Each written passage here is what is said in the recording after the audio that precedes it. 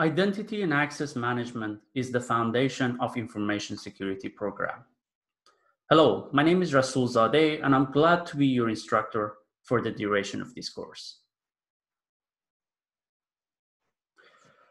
I'm going to start with a little bit about myself and my background. My name is Rasul Zadeh, and I have been in IT and security industry since 1999. My main area of expertise are security architecture, security governance, audit and compliance, risk management, security operation, incident management, and ethical hacking. You can find the link to my LinkedIn profile at the bottom of this page as well.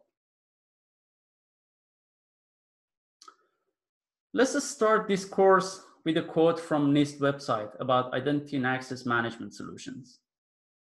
NIST is the National Institute of Standards and Technology. NIST says, identity and access management is a fundamental and critical cybersecurity capability to ensure the right people and things have the right access to the right resources at the right time. This cannot be said better and clearly shows the importance of this topic in cybersecurity. There are 4 main domains that we will be covering in this course.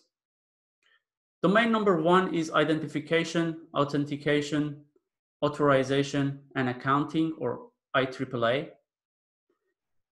Domain number 2 is privileged access management, or PAM.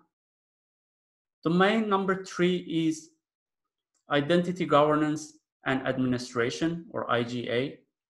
And domain number 4 is data governance and protection. Within the next few sessions and videos, we will go into detailed discussion about any of these domains and what they are.